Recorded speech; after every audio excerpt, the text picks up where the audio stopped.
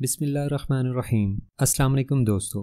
Video शुरू करने से पहले देख लें कि ये वक्त नमाज का तो नहीं, कल आपका कोई टेस्ट या इम्तिहान तो नहीं, आपने अपना होमवर्क मुकम्मल कर लिया हुआ है, आपके ज़िम्मे घर वालों ने कोई काम तो नहीं लगा रखा, आपने किसी को कोई वक्त तो नहीं दे रखा। अगर इन बातों में से कोई एक भी बात हो तो इस वीडियो को बंद कीजिए, पहले वो काम ख़त्म कीजिए और बाद में वीडियो देखिए। नावल हवेली का इसरार का पार्ट 4 हाज़िर खिदमत है। नावल से सही लुत्फ़ उठाने के लिए पिछले पार्ट्स भी देख लीजिए, यकीनन आप लुत्फ़अंदोज़ होंगे। मुझे रहीम हारूत कहते हैं, उसने संजीदा लहजे में कहा। आपका हमसे क्या ताल्लुक़ है? मतलब आप यहाँ हमारा क्यों इंतज़ार कर रहे हैं? महमूद जल्दी से बोला। आप लोगों से कोई ताल्लुक़ नहीं, अलबत्ता मेरा ताल्लुक़ शेख मोहम्मद मुनीर साहब से ज़रूर है। क्या मतलब? खान रहमान चौंक कर बोले। मतलब ये कि मैं उनका वकील हूँ। ओहो, तब तो आपसे मिलकर बहुत खुशी हुई, लेकिन आप इस तरफ कैसे आ निकले? शेख साहब तो अब यहाँ नहीं रहते हैं और यूँ भी ये हवेली सील की जा चुकी है। मुझे सब कुछ मालूम है। मैं चूँकि शेख साहब का वकील हूँ, उनकी जायदाद का निगरान हूँ, इसलिए महीने में एक बार इधर का चक्कर ज़रूर लगाता हूँ। आज मैं मामूल के मुताबिक चक्कर लगाने आया था। सील लगी देखी तो हैरान रह गया। पड़ोस के लोगों से मालूमात हासिल की तो आप लोगों से मिलने के लिए यहीं रुक गया। तब तो आप यहाँ बहुत देर से खड़े इंतज़ार कर रहे होंगे। नहीं, मैं अपनी कार में बैठा इंतज़ार कर रहा था, वो रही मेरी कार। आप लोगों को आते देखकर यहाँ आ खड़ा हुआ ताकि आप किसी और तरफ ना मुड़ जाएं। उन्होंने देखा हवेली की दीवार के सामने ही एक सफ़ेद कार खड़ी थी। आपने सारे हालात सुन ही लिए हैं, फिर क्या आप किसी नतीजे पर पहुँचे हैं? अभी तक नहीं, उसने कहा। क्या आप बता सकते हैं शेख मोहम्मद मुनीर कहाँ हैं? उनके बारे में मुझे कुछ मालूम नहीं, अलबत्ता कई माह पहले उनका एक ख़त मिला था। इसमें लिखा था कि कुछ अरसे के लिए दारुल हुकूमत जा रहा हूँ, आप मेरी हवेली और ज़मीनों की निगरानी करते रहिएगा। तो उनकी कुछ ज़मीनें भी हैं? जी हाँ, रहीम हारूत ने जवाब दिया। आपके ख्याल में हवेली में क्या वारदात हुई है? भला मैं क्या कह सकता हूँ, मुझे तो उनके यहाँ से जाने के बाद ही इनका ख़त मिला था और बहुत हैरत हुई थी कि अचानक उन्होंने दारुल हुकूमत जाने का प्रोग्राम क्यों बना लिया। अब मालूम हुआ कि हवेली के एक कमरे में कोई वारदात हुई थी और लोग तो ख्याल जाहिर कर रहे हैं कि कत्ल की वारदात हुई थी। अल्लाह अपना रहम करे। आमीन, फ़ारूक ने जल्दी से कहा। इसका मतलब है आप भी हमारी कोई मदद नहीं कर सकते? मैं तो खुद आपसे मालूमात हासिल करने के लिए ठहर गया था। आखिर आप लोग कौन हैं? यहाँ तक किस तरह पहुँचे हैं? क्या शेख मोहम्मद मुनीर या उनके घर वालों ने आपको इधर भेजा है? ऐसी कोई बात नहीं, हालात अजीबो गरीब हैं, हम वजाहत नहीं कर सकते, लेकिन आपको इतना ज़रूर बता सकते हैं कि शेख मोहम्मद मुनीर साहब ने दारुल हुकूमत में फाजिल रोड पर एक कोठी ले रखी है। उसका नंबर 321 है, लेकिन वो इस कोठी में नज़र नहीं आए। उनकी बीवी और बेटा किसी को उनके बारे में बताने पर तैयार नहीं हैं। यही उलझन हमें यहाँ तक लाई थी, लेकिन यहाँ आकर उलझन और बढ़ गई। आप लोग तो मेरी उलझन में भी इजाफा किए दे रहे हैं, वकील ने फ़िक्रमंदाना अंदाज में कहा। क्या किया जाए, मजबूरी है। शायद इसी तरह हमारी उलझनें हल्की फुल्की हो जाएं, फ़ारूक ने बेचारगी से कहा। और क्या पुलिस किसी नतीजे पर पहुंची है? अभी तक नहीं। कमरे में मौजूद खंजर और दूसरी चीज़ों पर से उंगलियों के निशानात उठाए जाएंगे, उसके बाद शायद कुछ मालूम हो सके। आप लोगों का अब क्या प्रोग्राम है? उसने पूछा। हमें पुलिस ने शहर से बाहर जाने से रोक दिया है, लिहाजा अभी हमें यहीं रुकना पड़ेगा। ओह, तब तो आप मेरे यहाँ चल कर रहिए। जी नहीं शुक्रिया, हमें यहाँ एक अदद मेज़बान मिल चुके हैं, फ़ारूक ने मुस्कुरा कर कहा। और उनका नाम क्या है? शायद मैं आप लोगों से मिलने के लिए फिर आऊँ। वो रहा उनका मकान, नाम है उनका इरफान नामी। बहुत बहुत शुक्रिया, अब मैं चलूँगा, उसने कहा। वो इसे कार में बैठकर जाते हुए देखते रहे, यहाँ तक कि कार नज़रों से ओझल हो गई। अब तुम लोगों का क्या प्रोग्राम है? खान रहमान ने परेशानी के आलम में कहा। वही जो पहले था। क्या मतलब? खान रहमान बोले। यानी हवेली में दाखिल होने का। ये हवेली हद दर्जे पुरसरार है, हमें अगर कुछ मालूम हो सकता है तो इस हवेली में से ही मालूम हो सकता है, महमूद बोला। तो फिर बिस्मिल्लाह करो, क्योंकि मारे बेचैनी के मेरा बुरा हाल हो रहा है।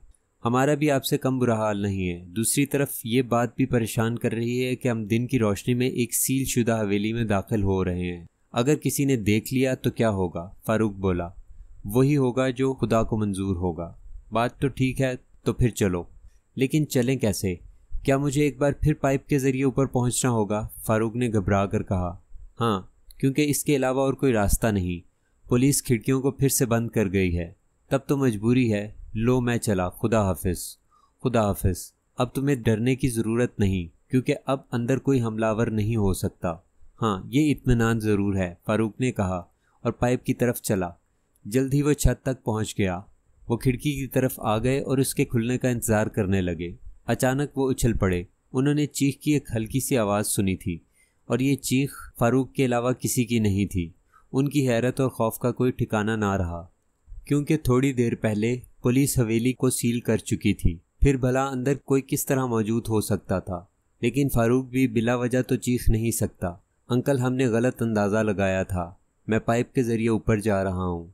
और मैं भी, फरजाना बेताबाना लहजे में बोली। अच्छा जल्दी करो, मुझे भी बहुत घबराहट महसूस हो रही है। खान रहमान बोले। आप पाइप के ज़रिए ऊपर आने की कोशिश ना कीजिएगा, हम जल्द अज जल्द खिड़की खोलने की कोशिश करेंगे। अच्छा, वो बोले। महमूद और फरजाना पाइप की तरफ दौड़ पड़े। अब उन्हें इस बात की परवाह भी नहीं रह गई थी कि उन्हें कोई ऊपर चढ़ते हुए देख सकता है। दोनों आगे पीछे ऊपर चढ़ते चले गए। महमूद, मैं छत पर ठहरूंगी, तुम नीचे जाओ, ताकि हम दोनों ही चोट ना खा जाएं। फरजाना ने छत पर पहुंचकर कहा। ठीक है, महमूद बोला और दबे पांव जीना उतरने लगा। सेहन में उसे फारूक बेहोश पड़ा नजर आया। चारों तरफ बगौर देखने पर कोई नजर ना आ सका। सेहन में कोई ऐसी जगह नहीं थी जहां कोई छुप सकता। चुनाचा वो आगे बढ़ा और फारूक पर झुक गया। फारूक, तुम्हें क्या हुआ है? बेहोश किस खुशी में हो गए हो? उसने फारूक का कंधा पकड़कर झंझोर डाला, लेकिन फारूक टस से मस ना हुआ। चारों कमरों के दरवाज़ों पर ताले लगे हुए थे। दाएं तरफ मुड़ने वाला बरामदा तारीक पड़ा था। हवेली में अगर कोई दुश्मन था तो इस बरामदे में हो सकता था, या फिर ऊपर वाली मंजिल पर। अचानक उसने कदमों की आहट सुनी। चौंक कर बरामदे की तरफ देखा तो ऊपर का सांस ऊपर और नीचे का नीचे रह गया। वही नकाबपोश उसके सामने खड़ा था और हाथ में पिस्तौल भी मौजूद थी। खामोश रहो, उसने आवाज़ निकाले बगैर होंठों पर उंगली रखकर इशारा किया। फिर दबी आवाज़ में बोला, अपनी बहन से कहो नीचे आ जाए, कोई ख़तरा नहीं है। अगर तुमने ये अल्फाज ना कहे तो गोली मार दूंगा। इस बार मेरे हाथ में नकली पिस्तौल नहीं है। उसने ये अल्फाज इस हद तक आहिस्ता आवाज़ में कहे कि सिर्फ महमूद सुन सके। लेकिन दूसरे ही लम्हे फरजाना की आवाज़ उसके कानों से टकराई। मैं खुद ही आ रही हूँ, बुलाने की ज़रूरत नहीं। ये बात भी ठीक है कि इस बार तुम्हारे हाथ में नकली पिस्तौल नहीं बल्कि असली है। सवाल यह है कि तुम चाहते क्या हो? वो चौंक उठा। फरजाना सीढ़ियाँ उतर रही थी और उसके चेहरे पर दिलकश मुस्कुराहट थी। मैं यहाँ कुछ तलाश करना चाहता हूँ, उसने कहा। कुछ क्या? इस चीज़ का कोई नाम तो होगा, फरजाना ने पूछा। अभी तुम्हारा एक साथी बाहर मौजूद है ना? उसने जैसे फरजाना का सवाल सुना ही नहीं। हाँ तो फिर? महमूद ने मुंह बनाया। दीवार की तरफ मुंह करके खड़े हो जाओ, मैं खिड़की खोलकर उसे भी अंदर बुला लेता हूँ। इस तरह तुम एक जगह जमा हो जाओगे और मेरे मुकाबले में आसानी महसूस करोगे। मशवरा नेक है, महमूद ने मुस्कुरा कर कहा। नेक आदमी नेक ही मशवरा दिया करता है, उसने कहा। महमूद और फरजाना ने मुंह दीवार की तरफ कर लिए। अब दीवार की तरफ बढ़ते चले जाओ, यहाँ तक कि तुम्हारे मुंह दीवार से लग जाएं। हाथ सर से बुलंद करके हथेलियाँ दीवार से लगा दो। जो ही तुमने हथेलियाँ दीवार से हटाने की कोशिश की, पिस्तौल से 2 गोलियां निकलेंगी और काम तमाम हो जाएगा। मेरा भी और तुम्हारा भी, वो बोला। अच्छा दोस्त, तुम अपनी शामत को आवाज़ दे ही चुके हो तो हम क्या कर सकते हैं? अपनी नहीं बल्कि तुम लोगों की। अगर ऐसा ना होता तो तुम यहाँ क्यों आते? वो हंसा। दोनों उसकी हिदायत के मुताबिक दीवार से जा लगे। अब मैं खिड़की खोलने जा रहा हूँ, मेहरबानी फरमाकर मुड़कर ना देखना। अगर मुड़कर देखा तो फिर मैं कोई लिहाज नहीं करूँगा। अच्छा, महमूद ने कहा। उन्होंने जाते कदमों की आवाज़ सुनी। महमूद ने फ़ौरन पलट कर देखा, लेकिन वो तो वहीं खड़ा था। सिर्फ उसने कदमों की आवाज़ पैदा की थी। बहुत चालाक था। बुरी बात है, मैंने तुमसे कहा था ना, पीछे मुड़कर ना देखना। उसने तो यूं ही मजाक में पीछे देखा था, फरजाना बोली। सुनो, मेरी बात याद रखो। ये कहते वक्त वो उनके नज़दीक आ गया और बोला, मैं तुम तीनों को अच्छी तरह जानता हूँ। तुम इंस्पेक्टर जमशेद के बच्चे हो। क्यों, ठीक है ना? अलबत्ता तुम्हारा साथी इंस्पेक्टर जमशेद नहीं हो सकता। खैर, तो मैं कह रहा था, इन अल्फाज के साथ ही महमूद और फरजाना दोनों के सरों पर पिस्तौल दस्ते की तरफ से लगा और वो नीचे गिरते चले गए। और अब मैं तुम्हारे साथी को निहायत इत्मीनान से अंदर बुलाऊंगा, उसने मुस्कुरा कर कहा और बरामदे की तरफ मुड़ गया। जल्द ही वह खिड़की तक पहुंच गया। खिड़की खोलते हुए दीवार के साथ चिपका रहा। दूसरे ही लम्हे खान रहमान अंदर आ कूदे। हाँ भाई, क्या? उनके मुंह से कोई और लफ्ज़ ना निकल सका। पिस्तौल का दस्ता पूरी ताकत से उनके सर पर लगा था। वो भी गिरते चले गए। उसने खिड़की अंदर से बंद की, फिर इन्हें बाजुओं से पकड़कर घसीटा, यहाँ तक कि बरामदे में ले आया। अब वो चारों पास पास लेटे थे। अब तुम लोग मेरे काम में दखल अंदाजी नहीं करोगे, मैं इत्मीनान से अपना काम कर सकूँगा। काश मेरे पास तुम लोगों को बांधने के लिए कोई डोरी भी होती, उस सूरत में मुझे कुछ ज़्यादा ही इत्मीनान हो जाता। खैर कोई बात नहीं, जो ही तुम में से कोई होश में आता नज़र आया मैं एक बार और कर दूंगा, इसने बड़बड़ाने के अंदाज में कहा, और उस कमरे के दरवाजे पर जा खड़ा हुआ जिसमें स्याह खून फैला नज़र आया था। चाबियों का एक गुच्छा अब इसके दाएं हाथ में था और पिस्तौल बाएं हाथ में। वो बारी बारी चाबियां लगाने लगा, लेकिन कामयाबी ना हुई। फिर कुछ सोचकर उनकी तरफ बढ़ा और महमूद की जेबों की तलाशी ली। उनमें चाबियों का गुच्छा मौजूद था। अब उसने इसमें से बारी बारी चाबियां लगाईं। आखिर ताला खुल गया। बहुत खूब, चलो तुम्हारा आना मेरे लिए मुफीद साबित हुआ। असल मसला इस कमरे का खुलना ही था। कितने दिनों से कोशिश कर रहा था मैं। अब वो कमरे में दाखिल हो गया और एक एक चीज़ को ठोक बजा कर देखने लगा। उसने दीवारों को टटोला, अलमारियों के अंदरूनी हिस्सों का जायज़ा लिया, दीवारों पर लगी तस्वीरों के फ्रेमों के पीछे हिस्सों को देखा, आतिशदान में बिखरी राख हटाकर फर्श का जायज़ा लिया, और फिर उसका मुंह हैरत से खुल गया। राख लोहे के फर्श पर फैली हुई थी, जबकि कमरे का फर्श लोहे का नहीं था। अब उसने बेताबी के आलम में राख हटाई और ये देखकर तो इसकी बाछें खिल गईं कि लोहे के फर्श के एक तरफ एक कुंडा लगा हुआ था। जो ही उसने कुंडा ऊपर उठाया, लोहे का फर्श नुमा तख्ता नीचे गिर गया। साथ ही इससे सीढ़ियों की झलक दिखाई दी। वो मारा। आखिर मैं कामयाब हो गया। मेरी मेहनत रंग ले आई। खुशी और जोश में वो इन चारों को भूल गया और सीढ़ियाँ उतरता चला गया।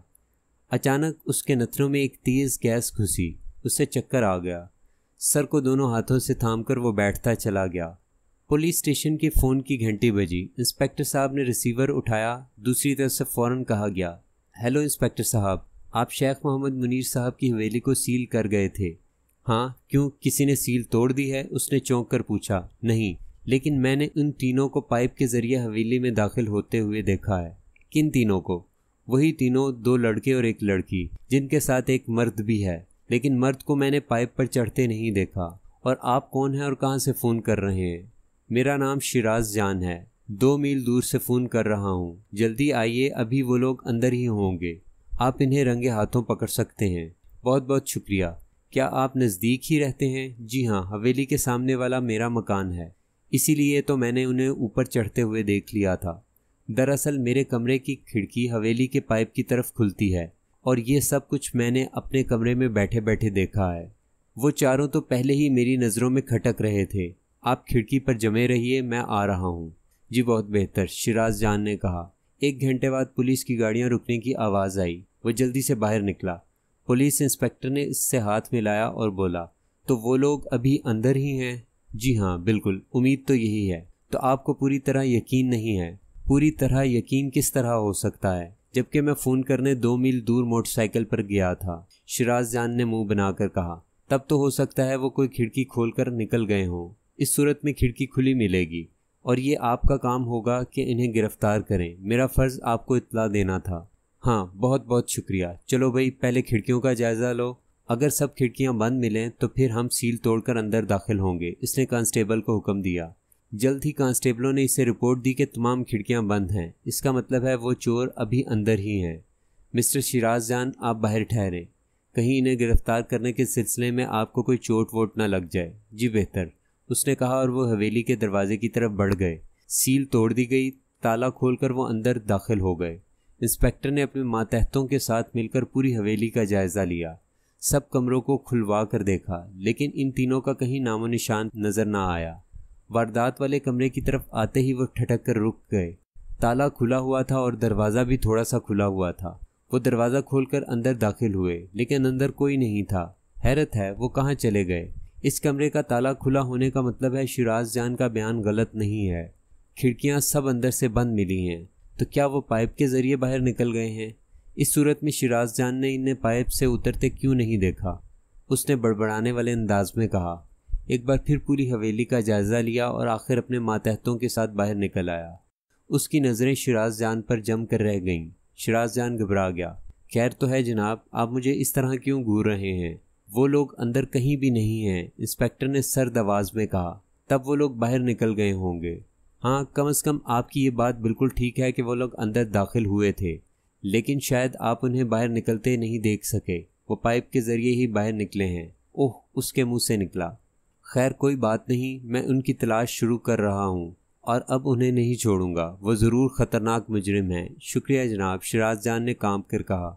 इंस्पेक्टर ने इसके लंबे कद और पतले दुबले जिस्म पर एक नज़र डाली और जीप में बैठ गया। वो इन्हें जाते हुए देखता रहा। जब जीप नज़रों से ओझल हो गई तो बोला, हैरत है वो लोग बाहर किस तरह निकल गए। फिर वो अपने मकान में दाखिल हुआ और इसी कमरे में आ गया जिसमें वो पाइप को देखता रहा था। बेख्याली में इसने फिर पाइप की तरफ देखा और उछल ही पड़ा।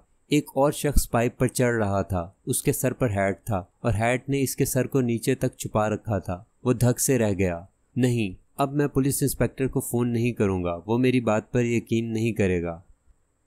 सबसे पहले फारूक को होश आया। वो बुखला कर उठ बैठा। पहले तो खुद को टटोलता रहा, फिर इन तीनों पर नज़रें पड़ीं। बस फिर क्या था, बेतहाशा इन्हें झंझोड़ने लगा। आखिर जल्द ही वो होश में आ गए। वो कहाँ है? महमूद हिकलाया। पता नहीं, बेहोशी की हालत में आंखें बंद कर लिया करता हूँ मैं। न जाने क्या चक्कर है, वो क्या करता फिर रहा है। महमूद बड़बड़ाया। आओ इसे तलाश करें, शायद वो हवेली में ही कहीं मौजूद होगा, फरजाना बोली। चारों उठे। पहले तो इस कमरे का जायज़ा लिया और आतिशदान पर नज़र पड़ते ही चौंक कर रह गए। जोश की हालत में नकाब पोश को दरवाज़ा बंद करने का ख्याल नहीं रहा था। उफ खुदा, हवेली के नीचे तो तहखाना है, फरजाना ने थर थर कांपती आवाज़ में कहा। अब हम नहीं रुक सकते, हमें भी नीचे जाना होगा, महमूद बेताब होकर बोला। तो फिर आओ बिस्मिल्लाह करो। चारों नीचे उतरे। महमूद ने दरवाज़ा बंद कर दिया। अब नीचे गुप अंधेरा हो गया। महमूद ने जेब से पेंसिल टार्च निकाल ली और कर ही क्या सकता था, टार्च की रोशनी नीचे डाली। इस वक्त तहखाने में रोशनी हो गई और नकाब पोश की आवाज़ सुनाई दी। बहुत खूब, तो तुम भी आ पहुँचे। खैर कोई बात नहीं, हाथ ऊपर उठा दो। तुम हमें ऊपर ही छोड़ आए थे, हमने सोचा क्यों ना हम भी इस मुहिम में तुम्हारा साथ दें। बस यही सोचकर चले आए, फारूक ने कहा। तुमने अच्छा किया, मुझसे गलती हुई। मैं तहखाने का दरवाज़ा खोलते ही नीचे उतर गया। अंदर की बंद हवा ने मुझे बेहोश कर दिया। न जाने कितनी देर बाद मुझे होश आया, वरना इस वक्त पिस्तौल तुम्हारे हाथ में होता और मैं तुम्हारे सामने हाथ उठाए खड़ा होता। चलो अच्छा ही हुआ पिस्तौल हमारे हाथ नहीं आया। हम तो पहले ही इन पिस्तौलों के हाथ में आने से घबरा जाते हैं, फारूक ने खुश होकर कहा। अब अगर तुम लोग हाथ ऊपर उठाए रहो तो मैं अपना काम शुरू कर सकूंगा। हाँ ज़रूर, क्यों नहीं। उन्होंने हाथ ऊपर उठा दिए। वो पिस्तौल इनकी तरफ ताने हुए तहखाने के दरमियानी हिस्से की तरफ बढ़ने लगा। उस जगह लकड़ी की एक बहुत बड़ी और पुरानी पेटी रखी थी और पेटी के साथ ही एक कब्र बनी हुई थी। तहखाने का फर्श कच्चा था और कच्चे फर्श पर कब्र उन्हें खौफजदा किए दे रही थी। कब्र पर उनकी नज़र पहली बार पड़ी थी, क्योंकि नीचे उतरते ही उन्हें नकाब पोश की तरफ मुतवज्जो होना पड़ा था। उफ खुदाया, ये कब्र किसकी है? फरजाना ने कहा। शेख मोहम्मद मुनीर की, इसीलिए तो वो कहीं भी मौजूद नहीं है, फारूक ने कहा। तो कमरे के फर्श पर उनका खून फैला हुआ था, महमूद ने कहा। हाँ, इसके अलावा क्या कहा जा सकता है, खान रहमान बोले। उन्होंने नकाब पोश की तरफ देखा। नकाब पोश कब्र की तरफ आंख उठाकर भी नहीं देख रहा था। वो पेटी की तरफ मुतवज्जो था। एक हाथ से उसे खोलने में मसरूफ़ था, लेकिन पेटी पर कीलें मजबूती से जड़ी हुई थीं। क्या हम पेटी खोलने में तुम्हारी मदद कर सकते हैं? हाँ ठीक है, तुम चारों इसका ढकना खोल डालो, उसने जल्दी से कहा। और इस कब्र के बारे में क्या ख्याल है? महमूद बोला। कब्र भी कहीं खोदा करते हैं? उसने मुंह बनाया। तो तुम्हें मालूम है ये कब्र किसकी है? फरजाना ने उसकी तरफ बगौर देख कर कहा। हाँ मालूम है। अब पेटी खोलो, वक्त ज़ाया मत करो। जी बहुत बेहतर। चारों आगे बढ़े। हाथों की मदद से ढक्कन उखाड़ने की कोशिश की, लेकिन नाकाम रहे। ऐसे में तहखाने के एक कोने में एक कस्सी पड़ी हुई नज़र आई। महमूद उसकी तरफ झपटा और उसे उठा लाया। अब वो इस कस्सी के फल का एक सिरा पेटी के ढकने के नीचे फंसा कर जोर लगाने लगे। इस तरह पेटी के चंद कील उखड़ गए। पेटी खुल रही है, फारूक ने पुरजोश लहजे में कहा। एक बार और जोर लगाओ, नकाब पोश बोला। उन्होंने जोर लगाया, कुछ कील और उखड़ गए। ये देखकर नकाब पोश ने जल्दी से कहा, बस रहने दो, पीछे हट जाओ। जी क्या कहा? रहने दें, पीछे हट जाएं? फारूक ने चौंक कर कहा। हाँ, बाकी काम मैं खुद कर लूँगा, लेकिन हम ही क्यों ना इसे पूरी तरह खोल दें।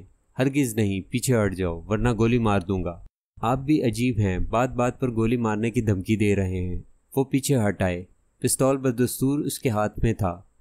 इस कस्सी को भी उठा लो और इस कब्र के साथ एक दूसरी कब्र खोद डालो, उसने सर्द आवाज में कहा। लेकिन किसके लिए? अपने लिए, उसने हंसकर कहा। अपने लिए? भला कोई अपनी कब्र खुद क्यों खोदेगा?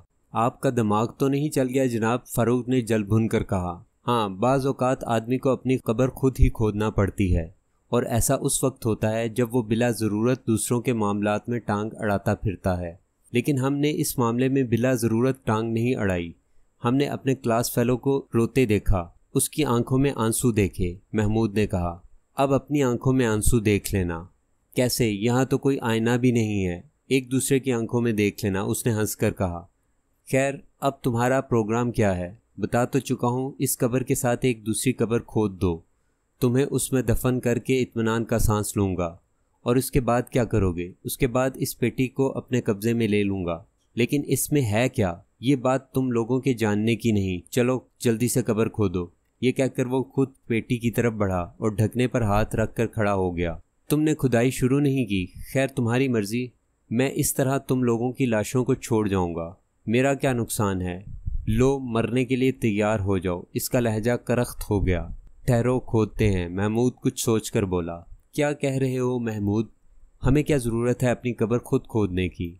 भाई, इसमें हर्ज ही क्या है, आओ बारी बारी खोदें, महमूद ने कहा और कस्सी उठा लाया और कब्र से चंद गज दूर खुदाई करना शुरू कर दी। वैसे जनाब, ये हमारी ज़िंदगी में पहला इत्तेफाक है कि एक कब्र खोद रहे हैं। हमने ऐसा काम पहले कभी नहीं किया। चलो, अच्छा है, तजर्बा हो जाएगा तुम्हें। इन्हें इस पर बेतहाशा गुस्सा आने लगा, ताहम बेबस थे। अभी तक उसने इन्हें कोई मौका नहीं दिया था कि वो झपट पड़ते और पिस्तौल इसके हाथ से छीन लेते। कब्र खुदती चली गई, यहाँ तक कि गड्ढा काफ़ी गहरा हो गया। आकर देख लीजिए जनाब, आप कितनी गहरी कब्र पसंद करेंगे, महमूद ने जल भुनकर कहा। मैं नहीं, तुम अपनी पसंद की बात करो। तुम चारों को एक ही कब्र में सोना होगा, लिहाजा मुनासिब गहराई होनी चाहिए। मेरा ख्याल है हम चारों के लिए ये काफ़ी गहराई है, आप देख लें, फारूक बोला। अच्छा, उसने कहा और नज़दीक आ गया, ताहम पूरी तरह चौकस नज़र आ रहा था।